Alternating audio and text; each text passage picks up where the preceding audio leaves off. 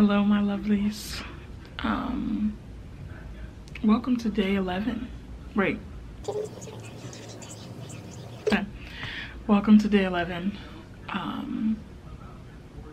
We are 1/3 of the way done with Ramadan. I cannot believe the way the time is just flying.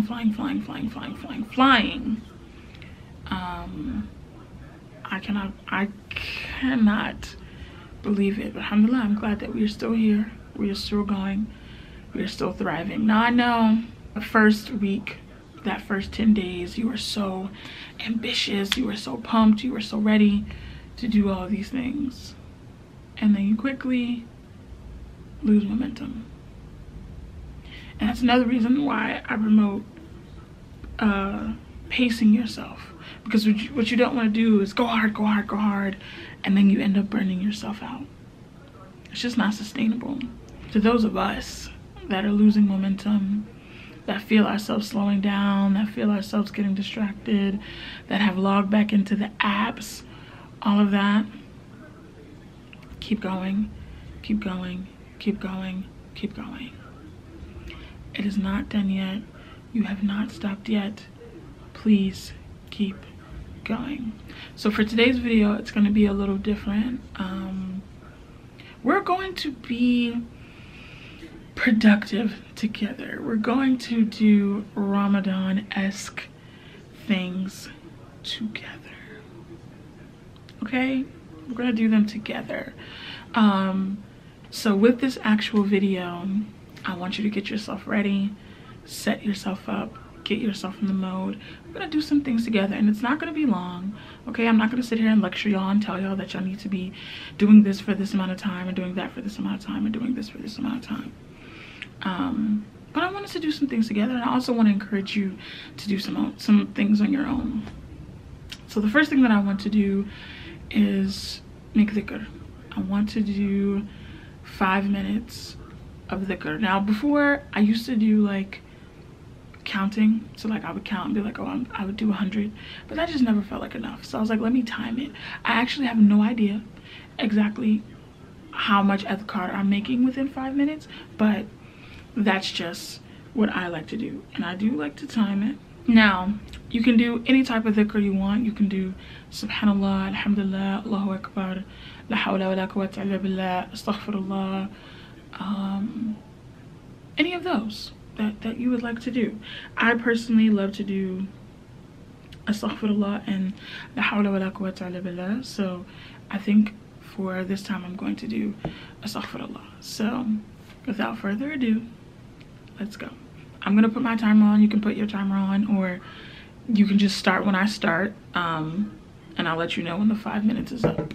I'm going to mute it because I don't like the way that I sound making dhikr, and I don't want to interrupt your dhikr, but you do your thing, girl. But 3, 2, 1, start.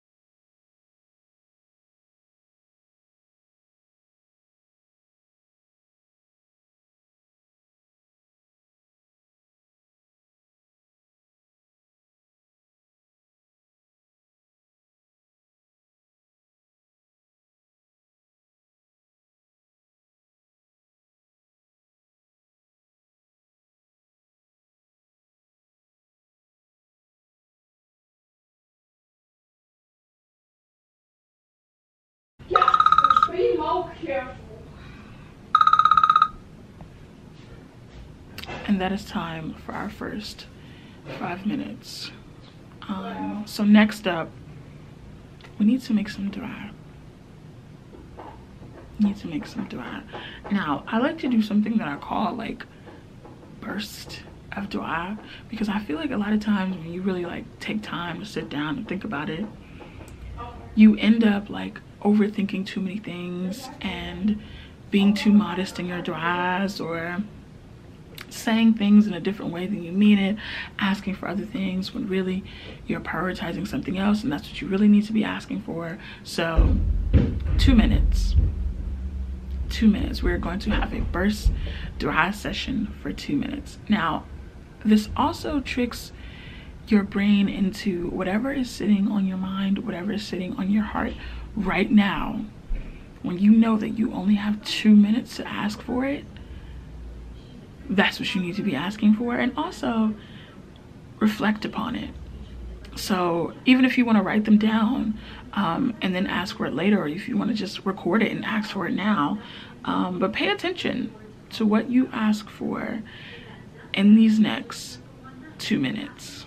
Okay, so 3, 2, 1, go.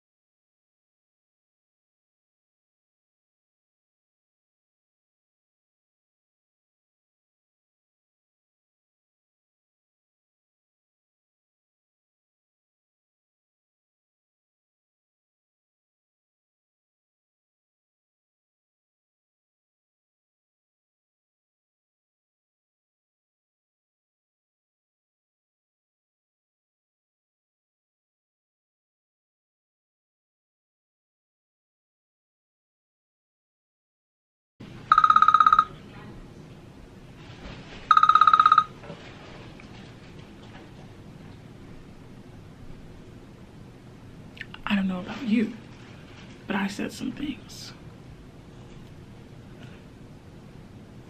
that I didn't know I needed to say, but I'm happy I said them. So yes, we did 5 minutes of dhikr, 2 minutes of dua. Of course, feel free to stop this video. You need another 2 minutes, another 5 minutes, another 10 minutes, another day.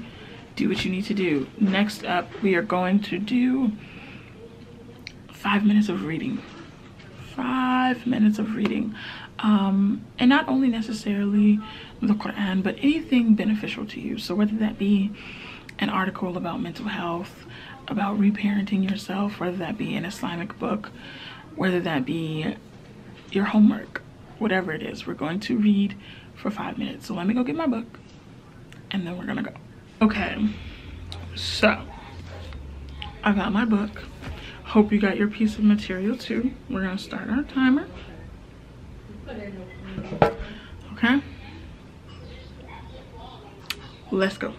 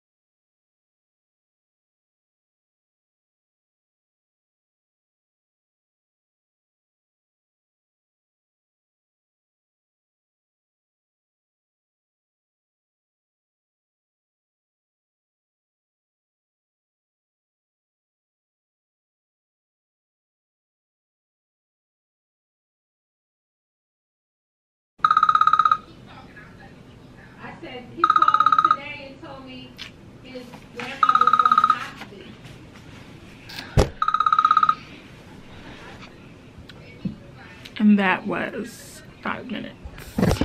So that is all for today. I just wanted to encourage you all to make space, to make time in our daily busy lives, to give a little bit, because every day you're not gonna have the energy or the time to give it all you can. Now, of course, during Ramadan you give as much as you can, but even on your busiest days, your laziest days, definitely try to carve out a little time to give as much as you can. And of course, Allah sees and rewards you for even a little bit. For today's Ramadan reflection, I just want to remind you again to not lose the momentum. And I want you to know that you are worthy and deserving of a good, full Ramadan experience. No matter what people are saying, no matter what or how you feel, no matter what you're reading, no matter what you're thinking about yourself, number one, do not project your human emotions onto Allah. Just because you feel this way about yourself doesn't mean Allah feels that way about you. Number two, you are alive and you are here to experience this Ramadan. And when Allah has deemed you as worthy, it is not your place to deem yourself as unworthy. So take advantage of all that you can. We have so much to benefit from this month. Whether you give little, we have a lot to benefit. So keep going. But that is all for day 11. Tomorrow's vlog should be pretty exciting. So I'll see you guys then. Assalamu alaikum. Before I go, click the link down below to read about the fundraiser that I am doing in collaboration with LaunchGood. I'm raising money for the Nisa helpline. So click the link, donate, and read all about it. All right, bye.